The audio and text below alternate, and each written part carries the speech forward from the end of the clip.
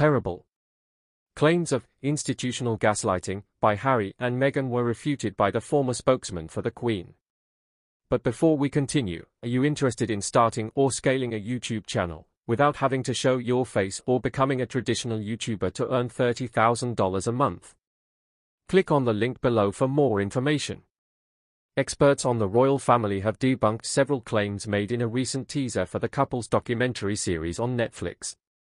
The former spokesperson for the Queen ripped into Prince Harry and Meghan Markle's claim of institutional gaslighting, granting, there are more holes in their story than a colander.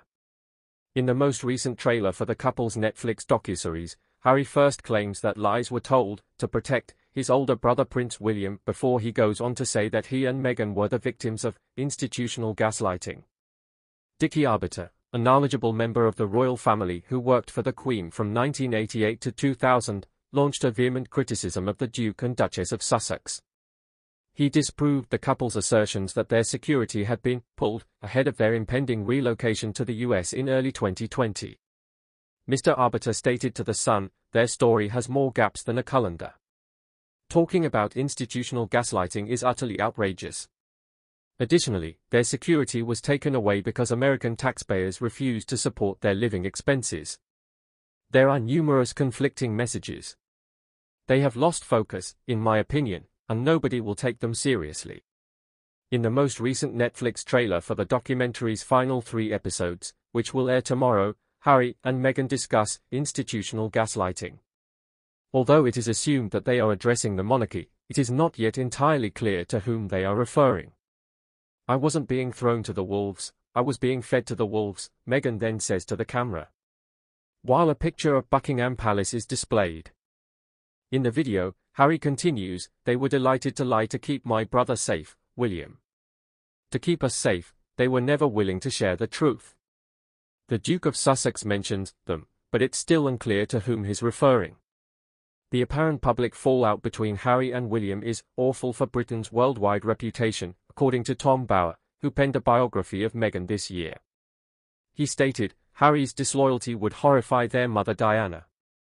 That split is upsetting for everyone in the nation, not just William and King Charles. The perception of Britain as a nation of feuding brothers is horrible. Additionally, Mr. Bower disproved assertions made in the new Netflix teaser that Harry and Meghan's choice to move to the US from the UK was motivated by a grave concern for their safety. Any accusations that the couple had their security removed before to Megxit, according to the royal expert, would be shockingly incorrect. Richard Fitzwilliams, another royal analyst, stated to Mail Online, the accusation that our security was being pulled, everyone knew where we were, suggests that they were not provided with adequate security as senior working royals prior to Megxit. Therefore, it follows that they believed the Royal and VIP Executive Committee, RAVEC, was not doing its duties effectively. We must ask why and demand evidence from them.